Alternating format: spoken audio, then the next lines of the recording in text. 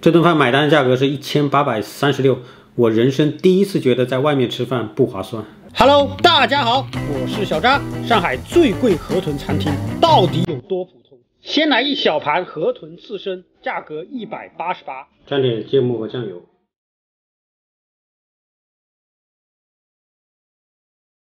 酱油是蛮鲜的。这河豚鱼的口感其实很像鲷鱼的口感，挺有韧劲的，哑光光。说实话，我之前从来没吃过河豚，今天是第一次吃河豚。我觉得这个刺身一般，鲜甜度也没啥鲜甜度，就是很瘦的、很有嚼劲的薄鱼片的感觉。这个是我们涮食的河豚鱼，上面的鱼肉呢，在锅里锅开以后涮食20秒左右，鱼肉微微发白，两面卷起就可以。这个火锅的底汤是河豚汤，听说河豚是很鲜的嘛，那么作为汤达人，我先来一口汤。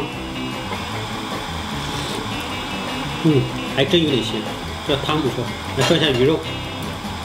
今晚喝的是热乎的河豚鱼鳍泡酒，有鱼的鲜香味在里面，喝起来很像鱼汤泡酒的感觉，就是清酒 sake 加上鱼汤混合在一起，就是这个鱼鳍酒的味道。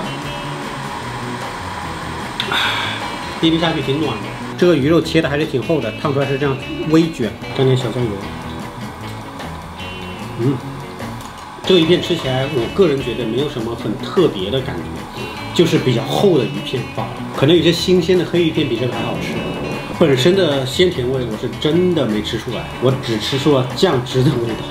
河豚的鱼皮，满满的胶原蛋白啊！这个鱼皮蛮可爱的，就是看这个鱼皮就能想到那个鼓鼓的河豚。哇，这个鱼皮煮完之后变得好软啊！这个鱼皮好吃。这个鱼皮吃起来很像鱼冻的感觉，很绵软，就是入口即化。鱼皮吃之前很像毛肚，有没有？硬硬的，我以为口感也是那种脆脆的，结果吃起来是真的软糯，真的好吃，非常好吃。虽然这个河豚鱼片不是很好吃，但是你们放心，我会全部吃完的，一片都不浪费。河豚大家应该都不陌生啊，据说古代的时候，很多文人骚客像我这样爱美食的，舍命吃河豚，宁愿冒着中毒的危险也要去尝一尝。我知道这个鱼骨肉吃起来像什么，像牛蛙腿，滑滑嫩嫩，口感又很饱满。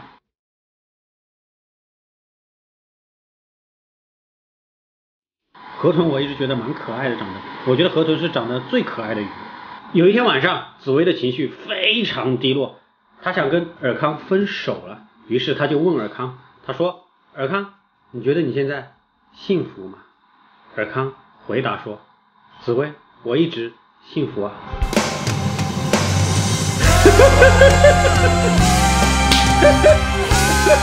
等一下还有一个红烧河豚和河豚白子，今天晚上的花销我估计应该在接近2000、1000大几百的样子。性价比挺低的，但是如果你们还是想要来尝试的话，我建议你们中午来。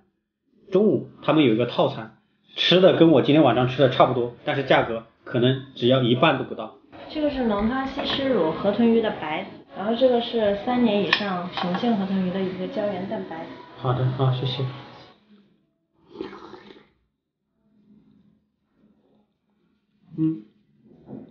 哇。口感是入口即化，但有点腥。哇，过于性感的味道，口感就像嫩豆腐一样，很软很滑，但是味道有点腥，没有我之前吃过的西施乳好吃。我觉得这个炒麻婆豆腐很好吃，剁成小小的，这样一大块吃下去真的挺腥的。红烧小河豚鱼里面有河豚鱼干，然后旁边那是搭配的酒香草头。红烧河豚鱼应该会好吃吧？这个是河豚肝，据说非常的鲜美，最好吃的。我先吃一块河豚肝，入口是有一点咸鲜味的，但是吃到后面一点点的微甜，感觉还不错，但还是有一点腥味。哇，这么大一块鱼皮，我最喜欢吃鱼皮啊，好爽啊！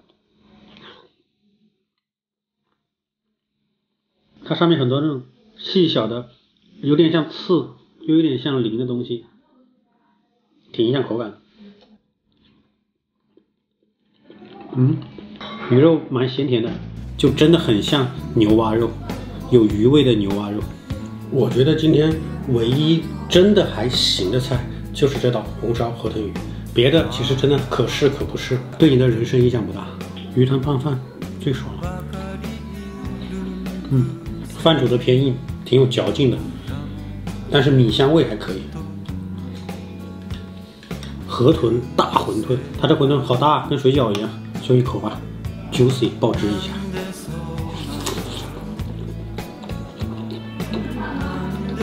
它里面放了一个虾仁在里面，河豚肉我没怎么吃到一颗大虾仁。馄饨皮有点厚，我不太喜欢吃厚的皮，我喜欢吃比较薄的。好了，那么这一期视频就到这里了。如果大家喜欢我的话，记得点赞关注，谢谢大家，我们下期见，拜拜。